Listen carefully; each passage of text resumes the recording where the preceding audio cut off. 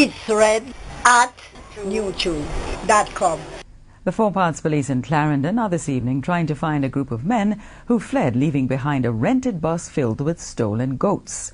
The police say they were carrying out routine checks along the Maypen bypass sometime after 5 yesterday morning. They say they signaled a Toyota Hiace bus to stop, but the driver refused to comply. According to the police, the man sped away, and when they went in search of the vehicle, they found it abandoned in bushes in Osborne's store.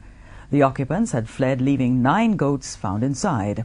Investigators say they subsequently contacted the owner of the vehicle, who told them that he had rented it to persons who claimed they would be using it to transport mourners to a funeral.